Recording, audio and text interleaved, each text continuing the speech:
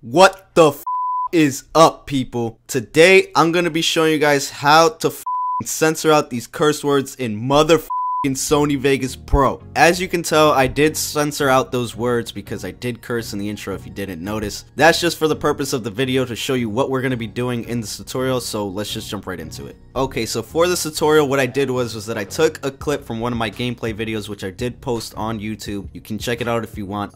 Just beware, I do curse a lot in those videos and I don't censor my words out. I just leave it how it is, because if I had to censor out every curse word I said in that video, I would be editing for like 3 days. So I'm gonna play the clip and you are gonna hear curse words. If you don't like it, I don't know why you're watching this video anyway, because the purpose of it is to censor them out. So you're gonna hear them just so I can show you what it sounds like before and what it sounds like after. Alright. Come on, bro. We gonna speed run this shit. We're not dropping shit, motherfucker. Okay, so in that little 10-second clip, I cursed like 4 times.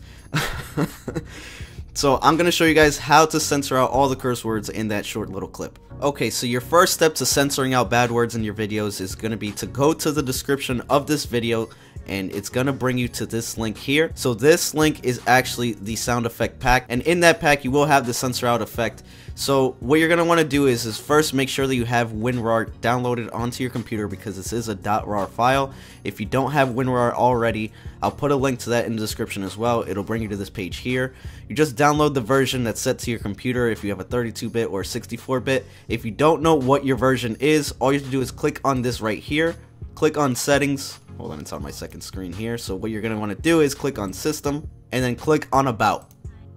And that's going to show you your version here. So I have a 64-bit operating system, as you can see, so I downloaded the 64-bit version here. So now that we have that downloaded, once you find out where it is, I put mine on my desktop, it's right here. All you're going to want to do is open that up, and it's going to give you this folder here, and in this folder you have all these sound effects. So these are different kinds of sound effects that you can use in Sony Vegas, but we're going to be using the censor out one.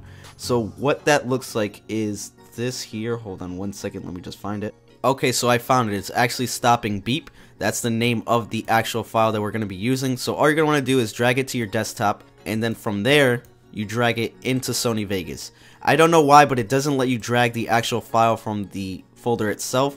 But once you put it on your desktop, you should be able to drag it into Sony Vegas here. So now the next step that we're going to do is find wherever we want to censor out our curse words and just split the video in those locations. So I'm going to listen through the clip here, and I'm going to split the video in those situations where I want to put the censor.